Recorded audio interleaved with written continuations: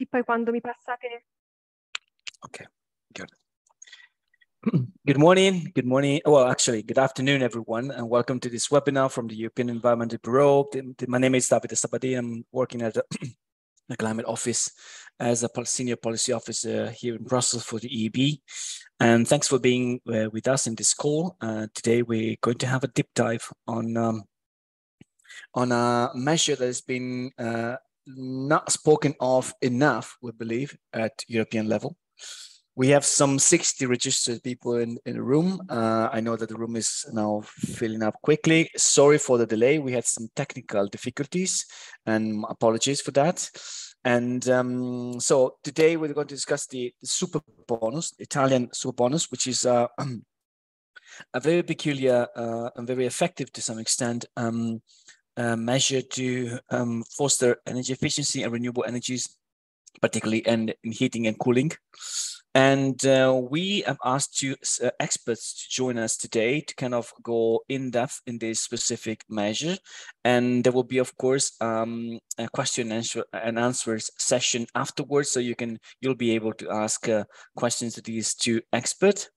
The first of these experts is Elena Allegrini. She's an environmental engineer. She works at ENEA. ENEA is the Italian Energy Agency, National Energy Agency, which is in charge of the technical implementation of these measures. So Ms. Allegrini will not deal with all the political stuff around and the debate around this specific measures, but rather will tell us what this measure is about, how it works, how it has been implemented, what are the results of these measures, whether it is successful or not, what is working very well, but it's maybe working a little bit less well. But I mean, what has been the reply of the answer of the consumers to these specific measures, and how this measure is framed in a more general framework of policies that you have and we have in Italy. Well, you have in Italy. Now I say we because I'm Italian as well, but I mean you in this case I have in Rome in terms of promotion of renewables and energy efficiency at domestic level, but not only at domestic level. And following her intervention, we will have Matteo Leonardi, who's a co-founder of ECCO. ECCO is an Italian independent think tank that's working on climate. That's been there for at least a couple of years and is following very closely this kind of policies. Matteo will give us the point of view of a civil society organization, so from a think tank, not an institutional one, on this specific measures. We particularly ask Matteo also to have to take a deep dive on what has worked the best and what has worked the least on this specific measure. Now, just a few words on why we are interested in this specific measure, because the angle we're going to take today is this a measure that can be of inspiration to other countries other than Italy? There's been a lot of talk about the fact of this measure being very expensive because, among other things, this measure can go to can cover the full cost of the full upfront cost of any measure that has been in renovation when it comes to heating and cooling that you might think of in your home or your office. And it's got a very interesting other interesting characteristics, which are, for instance, the fact that it speaks to all citizens, regardless of their incomes. That means that also those who are in the no tax area, that don't have any fiscal capacity, are also able to take profit of this measure. And this measure didn't say it in the beginning, but it works on tax deduction. So basically it takes, shortens your tax payments in 10 years, but it can also become a discount in upfront cost. And it involves the banks, but it doesn't mean this doesn't mean that there's a creation of debt or a loan or a mortgage to the final use to the consumer. It involves the bank in a different way. And it covers both renewables and energy systems, and renewables and heating systems and energy savings, and it requires a certain amount of energy savings. And then it solves something that's really very unique. It solves the landlord-tenant dilemma, which is a very big debate pretty much in every member state when it comes to these specific policies. So, I mean, these are a few of the characteristics of these specific with this specific policy that has been also discussed in these weeks in Italy, and it's said to be one of the main controversial arguments within the government. And so there's a lot of debate about this and about when this is going to end. There's an official end, and I guess that Ms. Allegrini will tell us about it. But there's also, as usual, in this case in Italy, there are talks of potential extensions and different forms and whatnot. So this is more or less what we're going to discuss in this hour. And without further ado, well, actually, I remind you to keep your microphone muted, of course, and to use the question and answer dialogue to ask questions. And I see there's someone already asking questions, but I mean, we'll keep it for the end of the session. And without further ado, I leave the floor to Ms. Allegrini. Ms. Allegrini, thanks for being with us. The floor is yours.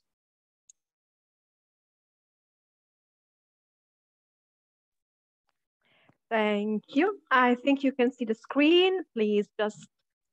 Yes, we can. Yes. Maybe you should be going full screen. Yeah, great. Yeah, of course, of course.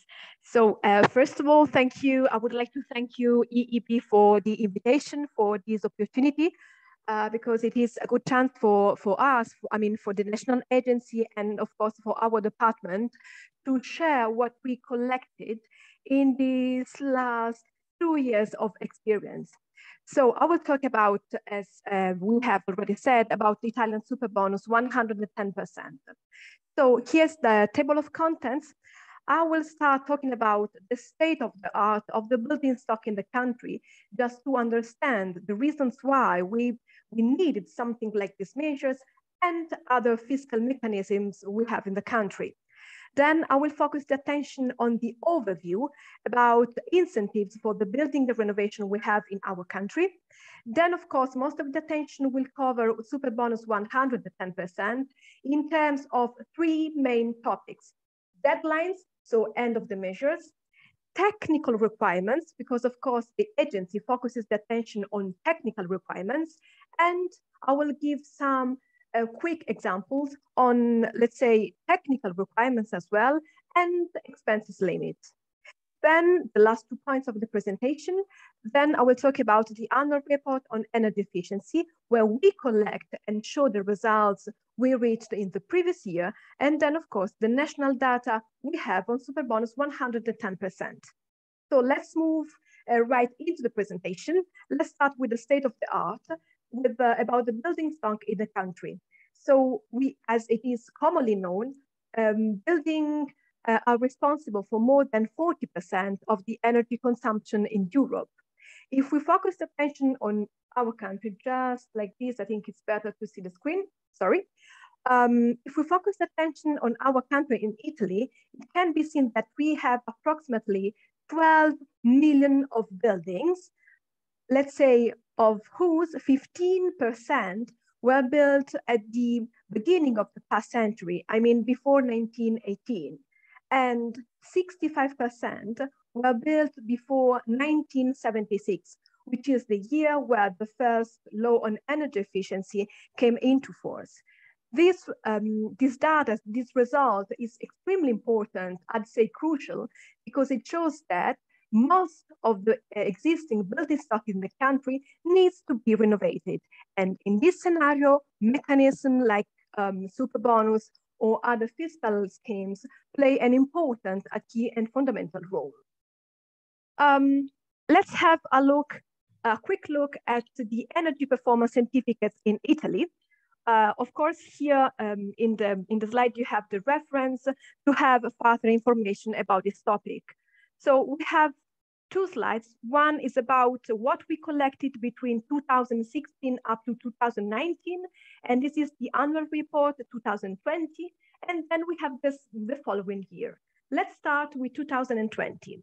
So if we focus the attention in the period between 2016 to 2019, it can be easily observed that more than 1/3 of the existing buildings belongs to the latter category of the energy performance certificate, class G, which means, of course, the least efficient solution and building. Then, if we move to the annual report on energy performance of existing buildings in 2021, we observe the same results. But in this case, we found results according to the distribution on the climate zones. Actually, Italy is divided into 6 different climatic zones from A to F, where A represents the hottest one and F represents the coldest one. So if we have a look into these graphs, it can be seen then most of the buildings belong to the coldest climatic areas, which means E and D. And if we move to the other graph, it can be seen that most of these buildings belonging to the coldest areas of the country have the least efficiency in terms of energy performance certificates, because most of them belong to class G, so they actually need to be renovated. So this was the Italian scenario and gives and explains the reasons why we need fiscal mechanisms to renovate the country. But of course, as we already know, there are a lot of European directives in terms of incentives for building renovation. And of course, we need to implement these rules in Italy. So in order to improve energy efficiency in Europe, Article 7 of the so-called European Directive requires each member state to achieve yearly energy saving through two different measures: energy efficiency obligation schemes, and of course, alternative measures. In this scenario, we have implemented 4 different supporting schemes, and we have the so-called bonus casa, the so-called eco bonus, the so-called bonus facciate, and in the end, super bonus 110%. Just keep in mind that we are talking about energy efficiency in buildings. So the topic of all these supporting schemes is buildings. Just a quick overview on the fiscal incentives. Let's start with bonus casa, which has got the lowest percentage in terms of tax relief. In this case, the tax relief is equal to 50%. Here is the list of possible examples of actions that can benefit from bonus casa. So we have, of course, building renovation, passive acoustic requirements, anti-seismic actions, asbestos remediation, and of course, the use of renewable energy sources and actions addressed to energy saving. The national agency ENEA concerns the latter list of action. So the use of renewable energy sources and of course, energy saving. Then we have eco bonus. So here the percentage of tax relief varies depending on the type of action, and we have a minimum value of 50% up to 85%. So actually we have several values: 50%, 65%, 70%, 75%, 80 and 85%. Here in the box are some examples of possible actions. So we have, of course, cladding, replacement of existing windows, shadowing systems, replacement of heating plants, biomass, building automation, solar collectors, and intervention on multiple dwellings, which actually have the highest percentage in terms of tax relief, which means from 70 up to 85%. Then we have something quite new, I'd say, which is bonus facciate. In this case, we have 2 possibilities for the tax relief: 60 or 90%. 90% was the percentage of tax relief for the expensive in 2020 and 2021. 60% is the percentage of tax relief for the expenses in this year, 2022. So in this case, the scenario is smaller than the one we saw before. So it is meant for buildings in the so-called zone A and B for the municipalities. It concerns building facades which are visible from public streets. And we're talking about cladding, opaque enclosure paintings, and balcons. So we are in bonus facciate, we are not talking about heating plants. Then in the end, of course, we have super bonus 110%. Let's say broadly speaking, and then in the next slide, we will understand the reason why I said broadly speaking. Super bonus 110% is related to a strict number of specific works which can be organized, distinguished in two categories: primary works and secondary works. Primary works concern thermal insulation for more than 25% of the external building enclosure. Then we have replacement of the existing heating equipment. Pay attention, we are talking about existing heating equipment. Then we have seismic structural actions, which of course are really important in a country like the one I'm living in. Then we have secondary works, which concern a large variety of actions. Let's say, for example, photovoltaic panels, double glazing, electric car chargers, and so on. What I would like to focus on in terms of super bonus 110% is the option that the consumer have in order to benefit the tax relief. Of course, we have the direct tax relief, then the so-called credit assignment, and invoice discounting. Just to give an example of primary and secondary works. Primary works, if we consider a multiple dwelling, we have works concerning the opaque enclosure and the replacement, for example, of the existing heating equipment for central systems. Then in some slides, we will understand why I'm talking about central system in this case. Then we have secondary works, for example, replacement of existing windows, as we said, shadowing systems, solar collectors, photovoltaic panels, and car chargers. So let's go deeper into the measure, and we start focusing the attention on deadlines. As we mentioned, we have several interventions, and we have several types of consumers. So if we think about multiple dwellings, they have a percentage of tax relief equal to 110% up to the end of 2023. Then for the expensive in 2024, the percentage decreases up to 70%. And then for the expenses in 2025, up to 65%. This is the reason why I said some slides ago, broadly speaking, 110%. As we can see in this slide, we have a variety of percentage of tax relief. Then single dwellings. Here, the topic is quite controversial, even in these last weeks. Let's say that we have 110% until the end of September of this year, I mean 2022, and up to the end of this year, only if by the end of September we have completed 30% of the total project.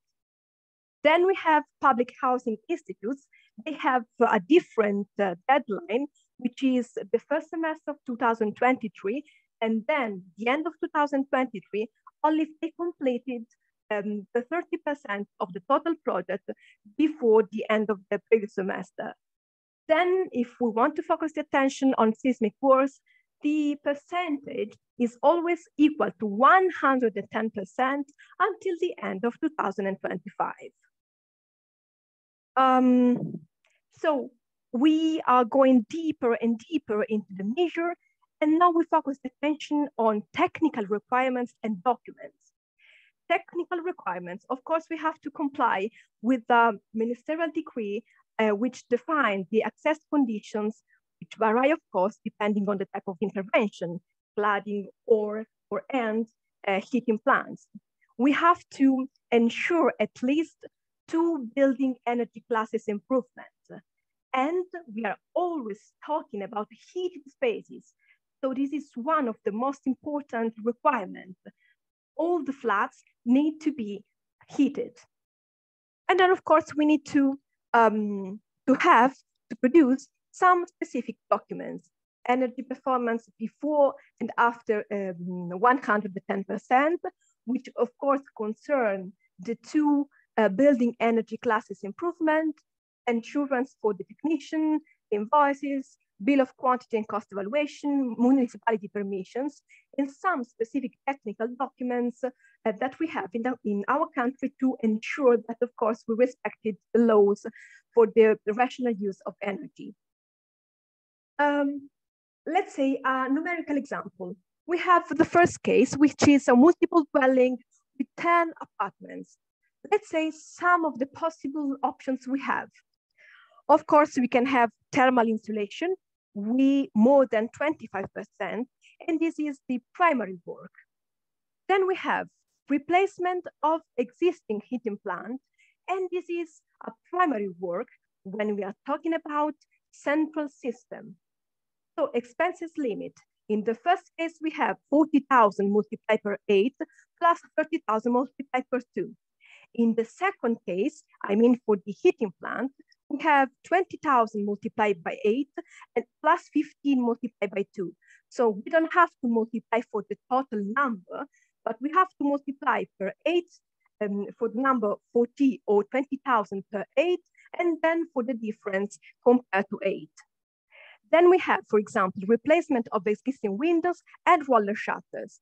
In this case, because they are related to a single apartment, a single flat, they are secondary work. In this case, the expense limit is equal to 54,545 euros. So in the end, the total amount of expenses limit in this case is the sum we have in the slide. So 380,000 to share among the owners, plus 54,545 euro for each apartment, plus the number in red, 190,000 to share among the owners. But this is for the heating plant in terms of central systems. Okay, let's move to another case. We're talking about multiple dwelling, yes, with 10 apartments. We have the same list, more or less, of intervention: thermal insulation, primary work, replacement of existing window, secondary work. Then we have replacement of the existing heating plant. In this case, we have a single system, for example. Well, in this case, the single system, because it belongs to the private apartment, is considered as a secondary work. And in this case, the expense limit is equal to 27,270 euro. So if we compare with the previous case, in the previous case, we had a total amount for the expense limit for the heating plants because it was a central system. Here we have a specific amount for each apartment. And if we want to see the combination with photovoltaic plants and storage, we have 48,000 for the photovoltaic plants and for the storage. Let's focus on heat pumps just to keep in mind the technical requirements. As we said, we have to comply with specific ministerial decree, which of course depends on the type of action, as we said, but also on when we started our project. So if we have a look at the coefficient of performance for the heat pump, and we consider, for example, air-air combination, actually the COP in 2010 and 2020 is the same. We have 3.9. But if we compare with the previous value we had in the ministerial decree, it is equal to 3.8. So just keep in mind, for heat pumps, we have the same values actually, but for all other interventions, like cladding, for example, or replacement of existing windows, keep in mind that we have to change the ministerial decree depending on when we start the project. We are close to the end. Just some quick information about the data we collected in terms of energy efficiency and superbonus. Every year, our department, the National Agency for Energy Efficiency, publishes the so-called annual report concerning the total actions in terms of renovation projects and targets we reached the previous year, which means, for example, that the annual report 2021 concerned the goals and results achieved in 2020. If you want to find more information about this topic, here is the hyperlink where you can link, of course, and find more information. 2022 is work in progress. It will be ready by the end of the year. Just some information about the cumulative data according to the Article 7 I previously mentioned when I talked about the European directives. As it can be seen, the alternative measures represent approximately 91% of the target according to Article 7. The alternative, I'm talking about the alternative measure number 2, which is related to fiscal incentives. If we focus the attention in 2020 and we compare the several fiscal mechanisms, bonus casa, eco bonus, bonus facciata, and super bonus, it can be seen actually that the most important value belongs to bonus casa with more than 66%. Actually, bonus casa is the oldest mechanism, and this is the reason why they has got the most important impact because it is very well known by the consumers and of course by the companies. Super bonus has a very, in this table, has a very limited value, less than 1%. But we have to remember one important thing that we said at the beginning of the presentation, of this section, sorry. The annual report 2021 concerned the goals and the results we achieved in 2020. At the end of 2020, the super bonus was less than 1 semester old. Let's say 4 months old. So actually the number of interventions we collected at the end of 2020 was approximately 1,600 of intervention. And we will see in some slides what we have reached after 2 years. Just to give more numbers, let's say, focusing on heat pumps, this information is taken from the annual report 2021, and this is the focus on heat pumps, super bonus at the end of September 2021. So if we consider electric heat pumps, electrically driven again, the number of installation is more than 13,000. If we focus on heat pumps in terms of gas solution, we have a very limited number, 235, but just to focus the attention on the possible consumer in terms of heat pumps, more than 60% in both cases, I mean electrically or gas driven, more than 60% is related with single dwelling interventions. So the national data on super bonus, what we collected until now. So here is the reference for the hyperlink where you can download the PDF file with all the information. The text is written in Italian, unfortunately, but I'm sure you can grasp the meaning of the most important features about the measure. So what I would like to underline is the distribution of buildings. Until now, let's say a bit less than 54% is related with single dwellings, 30% with independent dwelling, and 15% with multiple dwellings. This is just in terms of distribution of buildings. But if we move the attention on investment, of course I'm talking about euros, a bit less than 50% concern multiple dwellings. Then we have single dwelling, and then in the last position, we have independent dwelling. So investments are actually important for multiple dwellings interventions because they represent approximately 1/2 of the total amount of investment in our country. So if we want to have some numbers, considering that the measure is 2 years old approximately, we had something like over 35 billion euros as a total investment. The monthly growth average is equal to 3 billion euros, and the investment growth in June was equal to 4.6 billion euros, which is actually the highest investment growth in 1 month. In June, we registered something like more than 26,000 interventions in the country, with the total number of interventions since the measure began, less than 200,000 interventions. This is quite important, I think, because if we remember, when I said that superbonus represent less than 1% in terms of energy saving, I said that at the end of December 2020, we had something like 1,600 interventions after one, let's say less than one semester. Look here, we have 200,000 interventions. So the situation is totally changed, and it is very important to wait until we have the new data at the end of the year to compare what we reached in this last 1 year. This is just the distribution of the interventions in Italy, the number of asseverazioni. Asseverazioni is the technical document technicians need to fulfill to access the measure, and they do it using the technical website we have developed in ENEA. And just to have an idea of the distribution, the first rank belongs to Lombardia in the north of the country. Then we have Veneto, another region in the north of the country, and then Lazio. This was the last slide. Thank you for your time. And of course, I will be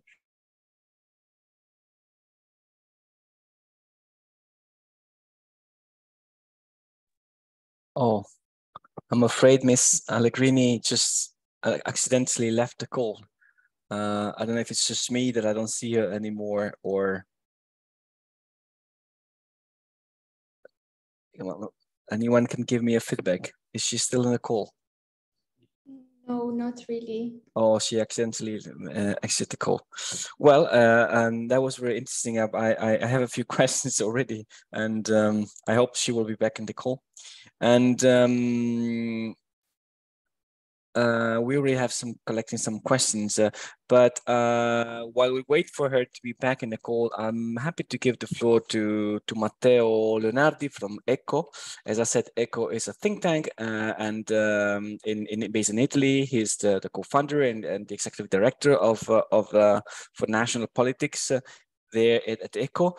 And well, I mean, Ms. Allegrini didn't get to explain a little bit how it really works in terms of financially speaking for the end users. I mean, how it comes how it happens that oh, she's back now, and how it happens that a tax rebate, a tax deduction becomes an upfront cost for the end users. I don't know, if, Matteo, if you plan to cover that, but it would be good if you can just mention a couple of words on how the mechanism works, because I think it's very peculiar and very innovative. I mean, because it basically transforms what is a potential discount in 10 years into an upfront cost, and it was partly the secret of the success of this measure. Welcome back, Ms. Allegrini. We're already collecting some questions for you. Yeah, I'm so sorry. I hope that the presentation was ready and live until the end of the presentation, until I said, yes, thank you for the attention. No, it was. Thank you for the attention. I apologize, of course. No, okay, no, thanks. It was very clear. It was very clear. Thanks for being back in the call. We'll take some questions and come back to you right after the intervention of Matteo Leonardi, to whom I leave the floor right away. Thank you again. Yes, thank you very much for all of you and for the formal presentation, which has nicely illustrated the technical mechanism and some of the preliminary results of the superbonus. I hope you can see my presentation now. Yes, we can. And I'm trying now to have it in full screen. And hopefully now you have it at full screen. Good afternoon, Matteo Leonardi from ECCO. Just a couple of preliminary comments before starting the presentation itself. Going back to your question, if the Italian superbonus can be of inspiration to other countries, I think the answer is surely yes. As you said, and you have already mentioned in your introduction, I think the superbonus is able to include a number of mechanisms that are able to overcome some of main barriers to energy efficiency in buildings, including, as you said, Davide, before, the tenant landlord issue and the availability of capital for investment in households, which is an increasingly problematic issue, especially in times of crisis after COVID and after and during the current war context. So it is important to say and to state that the eco bonus or the super bonus has a value and has a long history and experience that should be used as a model for other countries and also for Italy to have in place a permanent facility to incentive energy efficiency in private buildings. As Ms. Allegrini said before, you have to start with the consideration that over 60% of Italian buildings have been built before the 70s. And therefore, you necessarily need something structural in order to address those circumstances. Let me try to, so having said that, so we need to protect the idea of super bonus and we need to take example and we need to improve the super bonus and to make it a permanent facility. Nevertheless, you cannot abstain from make some criticism, and the criticisms are very important in order to improve. And the criticisms are also important in order to avoid the current debate on the super bonus, which has become completely political and is not able to work necessarily on the technical failure of the eco bonus and has become a contest of political party, which is not very helpful for the design and the improvement of the mechanism. Well, for sure, I can start with the first statement. The super bonus is too expensive, it's too costly. But it is too costly, as you may have imagined from the presentation of Allegrini, because it has to compete with other non-conditional fiscal rebate mechanisms. So if you have noticed in the previous presentation, in Italy, we have in place a tax rebate mechanism that already gives you back 50% of restoration cost without conditionalities. So whatever refurbishment work you do in your house get already a very generous rebate mechanism. In order to incentive energy efficiency, therefore, if you want your measure to have effect, also because this measure implies more technical bureaucracy and a better qualified expertise, you necessarily need to increase further the incentive. The cost of the energy efficiency incentive, though, should not be the total of the rebate, but the difference compared to the other incentive mechanisms which are in place. And in particular, the bonus casa and the bonus facciate are a very strong competitor with any efficiency measure. If you don't remove those incentives, you necessarily need to spend double on energy efficiency. So this is a first reason why the super bonus is so costly. It has to be costly because there are other incentive mechanisms that compete with energy efficiency. If you don't remove those mechanisms, necessarily you need to pour more money in order to incentive energy efficiency. Then it is too costly for sure as compared to the poor energy efficiency goals and target that it wants to achieve. As you have seen, you get 110% rebate. So you are paid more than you have to spend in terms of investment, 110%, if you only increase 2 energy efficiency classes, which is a target to increase 2 energy efficiency classes. But is this achievement, is this target proportional to a cost, to a public cost of 110%? To a public cost of 110%, that does not differentiate in consideration of the income of the family in the households where you are doing your intervention. So you are increasing, you are just asking an ordinary energy efficiency target just to increase 2 classes in a building context where 70% of your buildings belongs to the lower energy classes. And you are stocking capital in buildings that will not be touched for the next 20, 30 years. And you are just increasing for a cost of 110% to energy efficiency classes. So again, it is too costly compared to the ambition you have put in the mechanism, which is not to say that you should not increase 2 classes, but that you are paying too much for this target.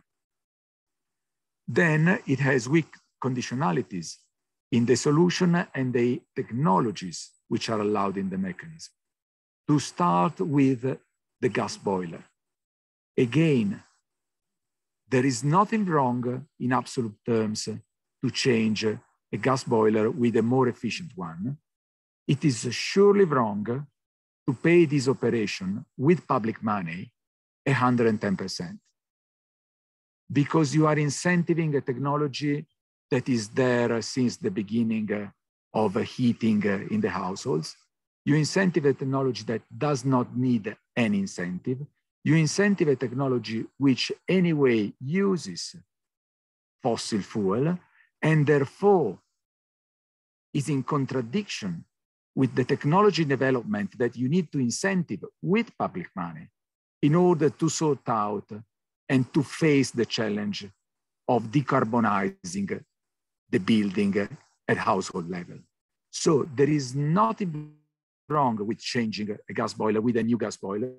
What is wrong is to pay this with 110% from public money.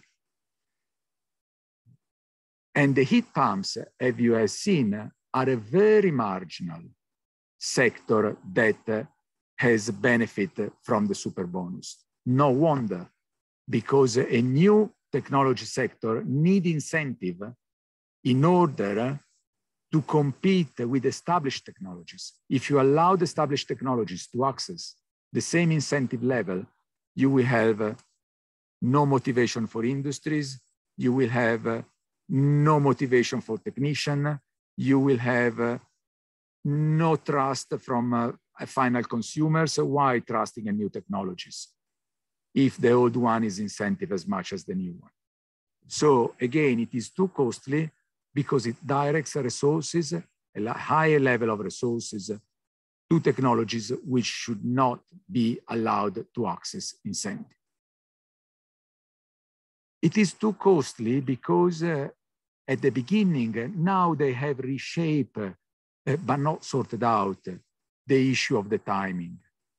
So there is no vision. This incentive is very high without a vision. So the financial cover of this mechanism is for 1 year, then 2 years, then it has been extended, then it has been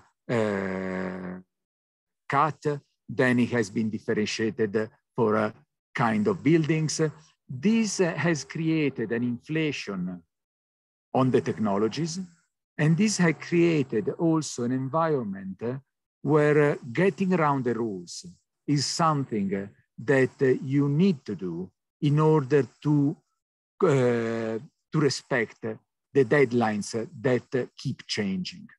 So it is very important when you design such a mechanism to give a long-term vision that says, we are giving you 110%, but just for a limited time, and then the incentive is decreasing, and we are ending up in this situation in a 10 years period. Whereas here, Italy has just poured an incredible amount of resources without linking those resources with a vision, with a strategy for overall building sector. Another important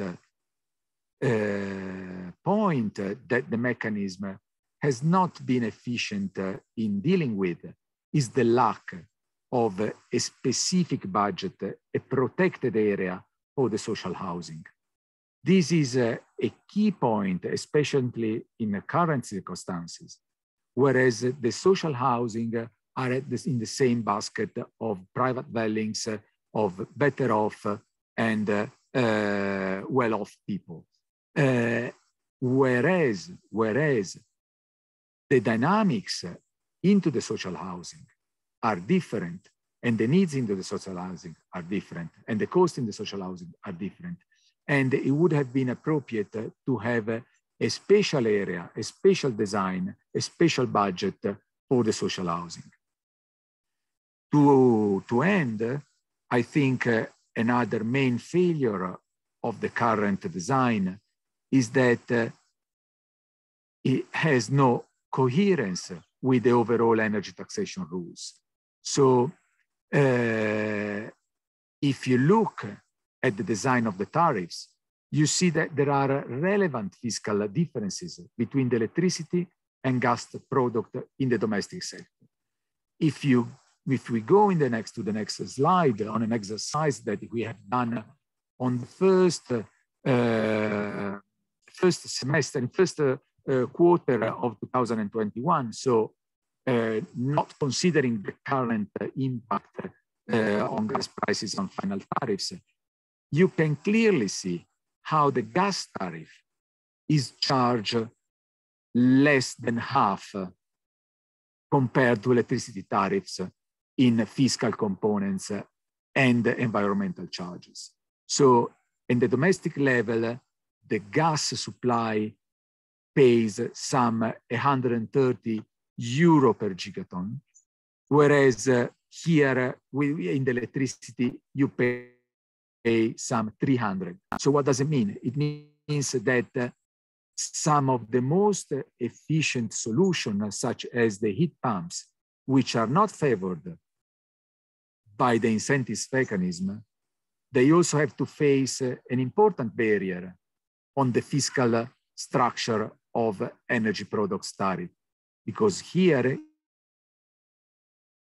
boiler to a heat pumps, you face a tariff which has more than 2.5 times higher fiscal and environmental component.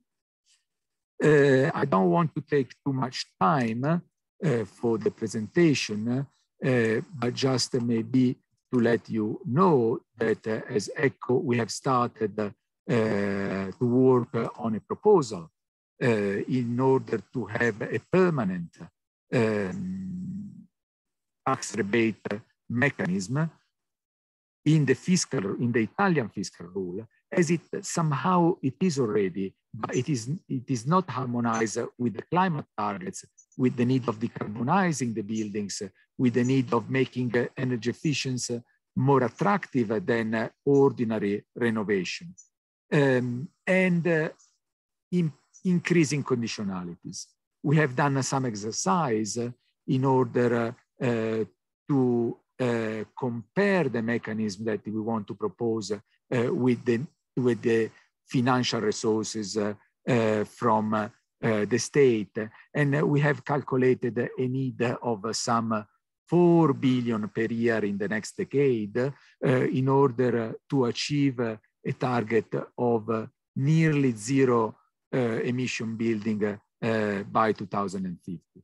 So I do not want to get into the detail of our proposal at the moment, but what we suggest is to have a permanent facility being able to erogate some 4 billion per year in the next decade in order to have this net zero target by 2050.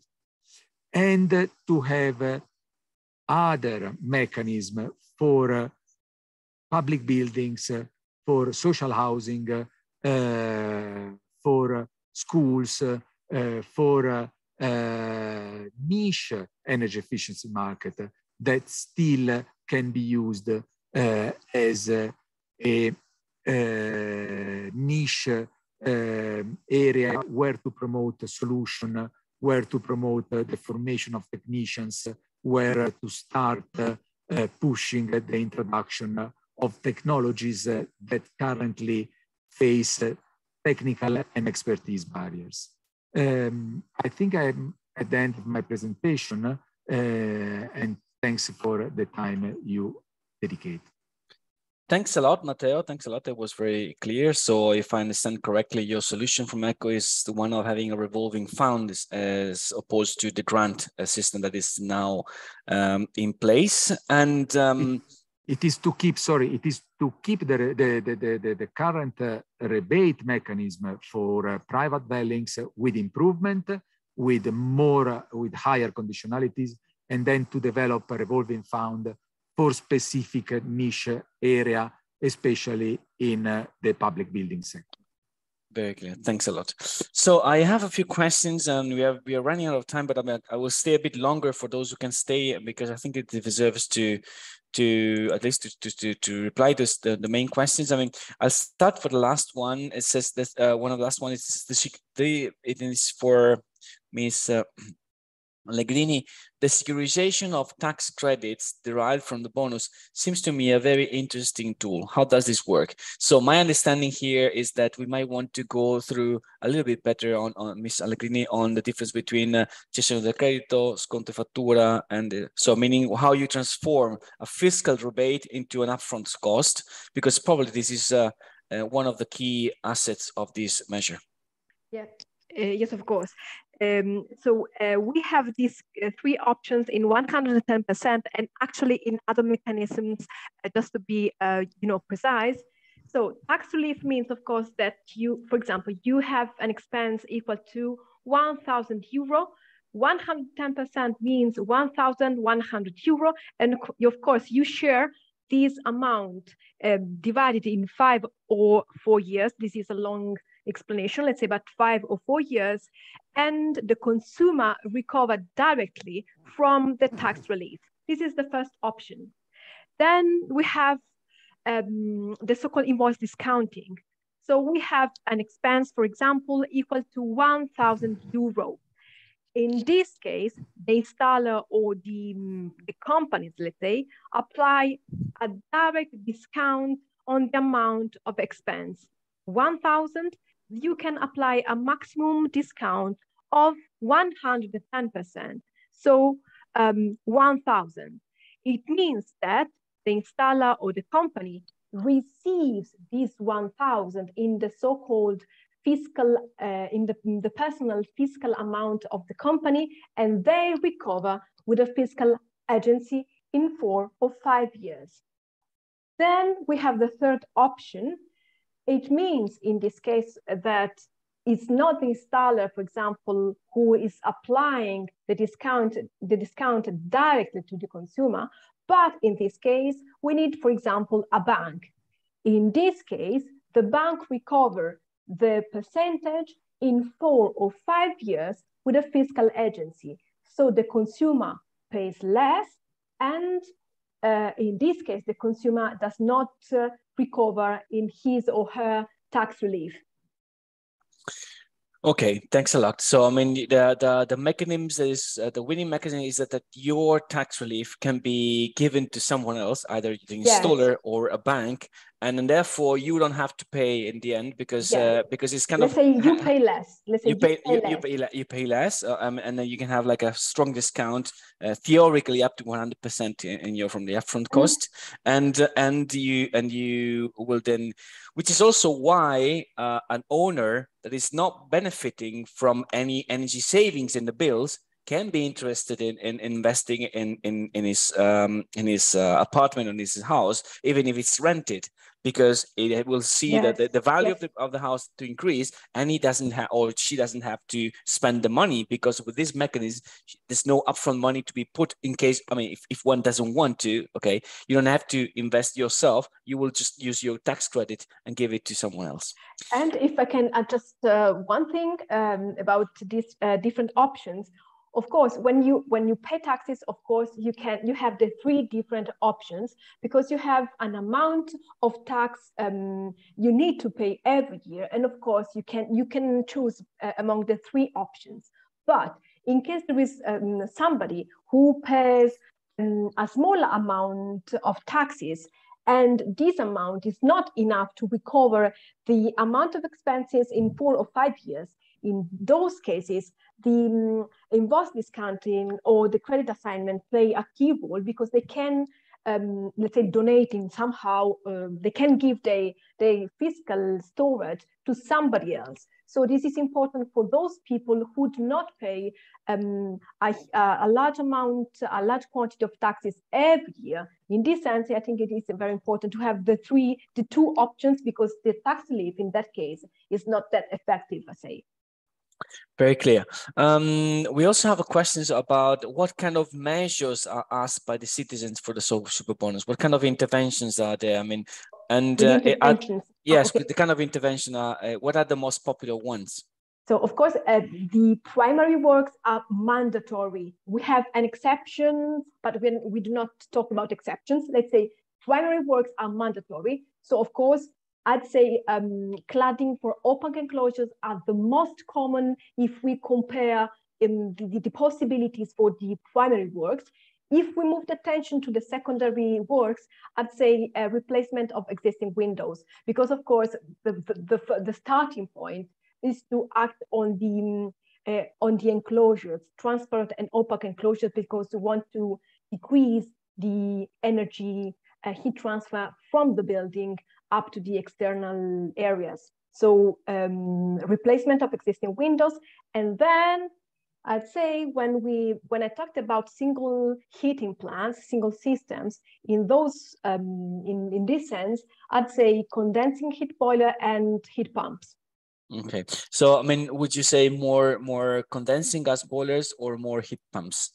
At the moment, I mean, if we consider the results we had last year, condensing heat plants were reached a higher number in terms of number of installation than heat pumps. And is the amount of boiler, also reading from the questions, is the amount of tax rebate and therefore the incentive, is it different from gas boilers or to heat pumps, or is it the same amount? It's always the same, right? Like 110%. Yeah, it's always 110%. But I would say, but in this case, yes, if we think about 110%, we have always the same percentage. But if you remember, we have talked about bonus casa and eco bonus. Actually, these two fiscal incentives cover also condensing heat boilers and heat pumps. In those cases, for example, if we focus the attention on heat pumps, in bonus casa, we have new installation of heat pumps, which are not, which is not a possible solution for eco bonus. I mean, 50–85%, because in that case we need the replacement of the existing heating plant. Mm-hmm. So I want to say that yes, condensing is quite huge for the super bonus, but if we consider bonus casa, heat pumps represent a very high quantity of a number of installations. Because of course, and for those who are not familiar with Italian building stock, I mean, these would also refer to all those buildings in the south of Italy that don't have any hydronic system for heating. Those who don't have any typical. Yeah, so I mean, in those cases, you would not have the chance to substitute anything, and therefore you would just go for the lower bonus casa, if I'm not mistaken. Yes. What I want to underline is that, of course, heat pump. The idea of the incentives is to give access when we're talking about heating plants. So actually cooling plants are not recovered, for example, in the eco bonus. Right. But of course, if we think about the south of the country, where of course the climate is quite hot, of course, then in that case, we don't have the replacement of existing heating plants, as you have already said. And in those cases, we have new installation of heat pumps for heating and cooling purposes, of course. And they represent a large, let's say, number of installations, mostly, I'd say, air-air combination. Yeah. Because, of course, because of the ease of use and the ease of installation, of course. Right. So I have a question from Islene from Portugal, but I think you have already replied to this. Is there a hierarchy within the support, for example, greater support for passive measures and then active and then the energy production? I would say that what you mentioned between primary measures and secondary measures clearly gives a priority in terms of what has to be there compulsory and what can be there, but it's not necessarily. Yes, primary is always compulsory. Yes, we have that exception, as I said, but it's not, you know, the focus of the topic today. But mandatory primary works are mandatory. So we're talking about enclosures, heating plants, and seismic interventions. Seismic interventions, for the moment, I'd say, just for the moment, are not part of the research and monitoring we are having in the national agency. There is a decree which says that we need to monitor also those data, but for the moment, we are monitoring the energy efficiency actions. So primary works with energy efficiency and all the secondary works with related with energy efficiency, of course. Matteo, we have a couple of questions for you, mostly on what's happening in the market due to this measure. One question asks, were there companies that try to take advantage by inflating prices? How is there a way to avoid speculation? And also another question, I take this together, is there a risk that the growth in heat pump installation will slow down when the super bonus ends for single dwellings? Well,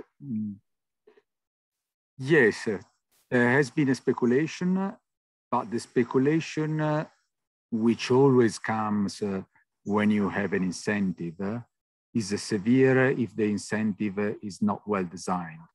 So if you just announce a very high incentive for a very limited period of time, and if you exceed this period of time, you get zero.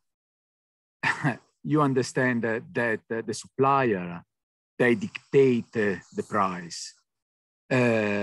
So it is important, as we said before, when you design this mechanism, to give a vision and the long-term planning, so that when I face a supplier that asks me too high, I know that if I wait 3 years, nothing happens, and the price will go down, and the speculation will slow down.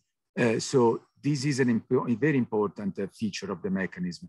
But you can only announce a long-term mechanism if you are able, at the same time, especially in a country such Italy with a very high public debt, to find and to link the mechanism with the fiscal coverage.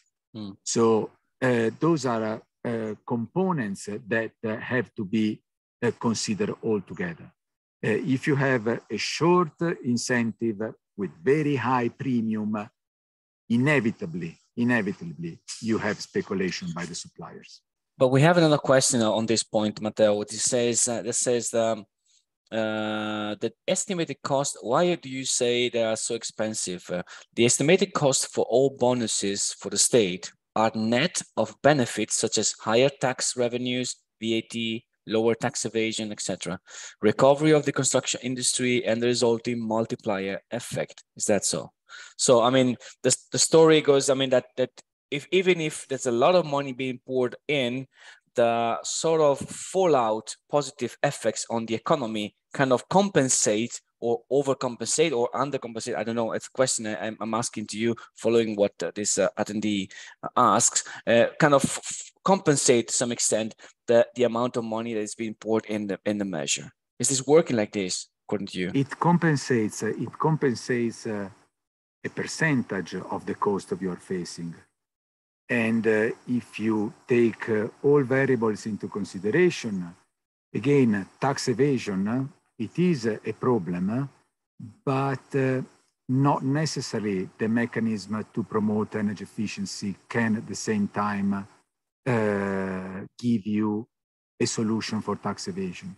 So the bonus casa, which is the tax rebate mechanism that gives you back 50% without no conditionality, and has, of course, some energy efficiency impact, as Elena has said before, because when you do some renovation works in your house, anyhow, you are improving some house energy efficiency.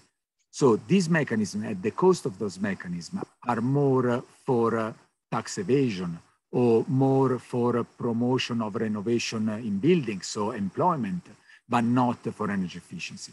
And mind that the cost not only has to include the costs which have not been recovered with VAT, with whatever, which are a large share, but also have to consider the distribution of the resources. So the resources that have been distributed, net of the income from the states, have been distributed to better off people, not to marginalized or low income households, mainly. So this is another component that you have to take in consideration, net of the benefits, that they are there, but they are not enough. Otherwise, we would have sorted out the problem if the income from VAT and tax evasion would be so relevant compared to the costs. We have one last question. We have a question from Thomas, but we have already replied to that one. Thomas, sorry for that. And but then we have one last question from Claudio from Agora Iniguende. It says that in Germany, the upfront costs are eliminated, but with a mix of low interest loans and grants. Why are low interest loans not discussed in Italy? The loans share could be increasing with the income of the homeowner. It's a question to both of you. I don't think there are any loans like low interest loans in Italy. Also because I guess that the interest rates were so low that in the last years that wouldn't have made a much of a difference. But I mean, I don't think there's any loan in this moment, like some sort of green loan or something like that in Italy. In this case, Claudio, the colleague from Germany, he's talking about something like green energy loans or something like that. I'm not sure about this, to be honest. I think maybe some banks can have some specific, let's say, conditions. But it's not from the state. It's not anything. I do not think so, but I'm not very sure. I'm not very expert of this topic, but I'm not very sure. At the moment, it's something we do not, when I say we, I mean the national agency, we are not monitoring something like that. Maybe there are some banks who have some specific conditions for their customers, and they have special dedicated low interest loans with these kind of conditions. Or for example, if you want to buy buildings in very good energy conditions, for example, you have you can receive as a consumer loans with more, with very interesting interest, but I'm not expert on that. Thanks. Matteo, if I understand correctly, it's not a loan. What you have in mind is more a rotating fund. So it's something similar, but not really a loan. What you have in mind for specific categories in your proposal. Is that so? It is a financial mechanism. It's not the loan as Claudio has put in his question. And I do agree with Claudio. And again, if the incentive is so high, 110%, it means that you have no ambition to use private capital in leverage to the climate challenge.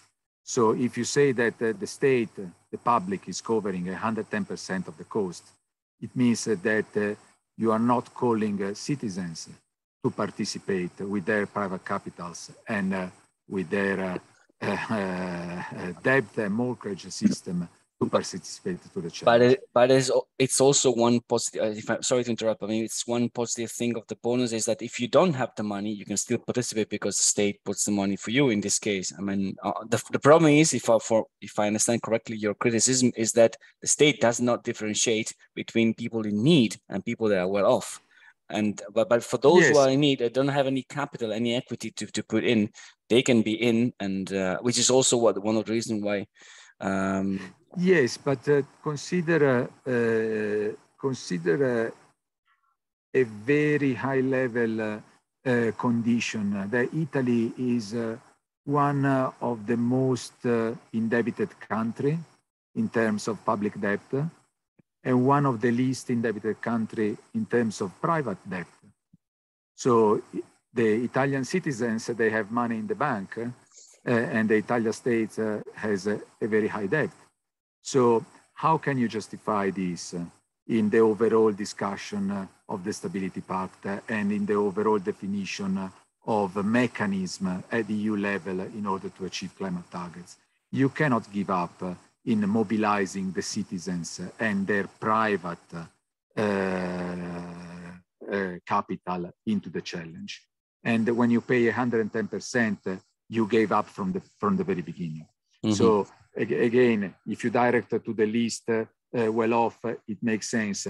But also consider that if you make an energy efficiency renovation, you start saving money from the next year. So it is a mechanism where loans work also in the how energy efficiency and savings get into the picture. Yes, yes, indeed. But I have to also remind that for some other experiences in other countries, loans work when people have access to loans. I mean, there are many families and households that cannot have access to because they are already indebted. They have a mortgage to pay, or for whatever reason, for many reasons, might not be eligible. Weak work conditions. Weak work condition, precarities. But still, there's a market for that. Still, you can exactly work out a mechanism of loan where you have public guarantees instead of private guarantees.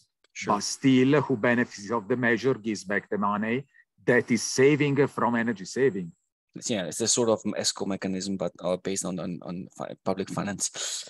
Thanks a lot to both of you. I think it was a very interesting discussion. We are like 15 minutes past our time, so we have to close it here. Thanks a lot to those who were with us today. Thanks for the questions, they were very interesting. I think it might not be the last one, the last webinar on this specific point, or maybe we'll have a deep dive in some other countries' subsidies to see what is there to be, generalized and take into attention of the whole of the European Union. But for now, we'll stop here. And I'll just remind you that this video will be on YouTube, and so you can it will be shared. I'll ask our guests to share their presentation so we can send them to the participants. And I have nothing else left only to wish you a very nice summer break, and thank you for being with us today. Goodbye. Thank you again. To all of you. Thank you again. Bye. Thank you. Bye-bye. Bye-bye.